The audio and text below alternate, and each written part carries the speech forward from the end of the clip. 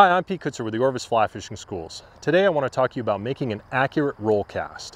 When you want to make an accurate roll cast, we want to start with how that roll cast works.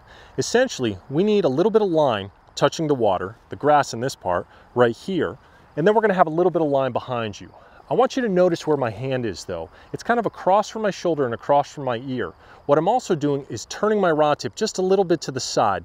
The reason is if I come straight back, that line has a tendency to wrap around the rod, so I just cant it a little bit to the side. I also want to make sure that my line is pointing in the direction that I want to deliver this roll cast. There's my target right out there. Now I can begin that roll cast. I'm going to take my hand and essentially I'm just going to bring it forward. I'm going to bring my hand forward and then make a nice little push with my thumb. I come back, cross from my ear or my shoulder, my hand comes forward, little push with my thumb, and out goes that line, rolling right out to my target. This roll cast is something that you should definitely practice. It's going to help you catch a lot more fish, but when you practice this roll cast, make sure that you do a couple things.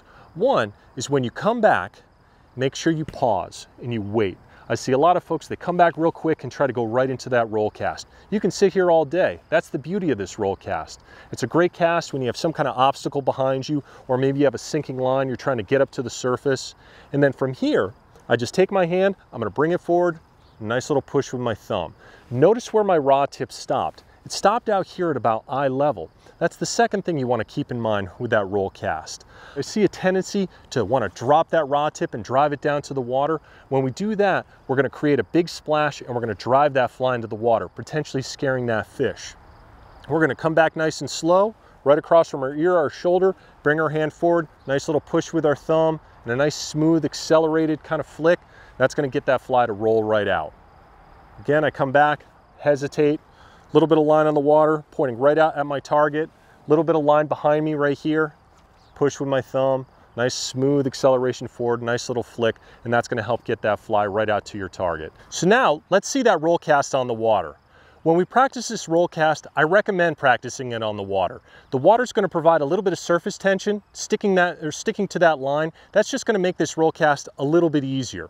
So again, I come back, I get the rod kind of across from my ear or my shoulder. I have some line touching the water. Now I'm going to bring my hand forward, make a nice push with my thumb. Oh, that fly likes to stick a little bit. Come on back, cross from my ear or my shoulder, come forward, nice little flick with the thumb. Notice again that rod tip stopping at about eye level, then I can lower that line back down to the water. Bring it up, a little bit to the side, come forward, nice little flick. Remember, take your time, practice with a consistent length. You'll find this roll cast to be a lot of fun, and like I said before, it's going to help you catch a lot more fish. Come back, wait a second, nice flick forward, then we can lower our rod down, and we get a nice, straight, accurate roll cast. That roll cast is a great cast, it's one of my favorites, and it is going to help you catch a lot more fish.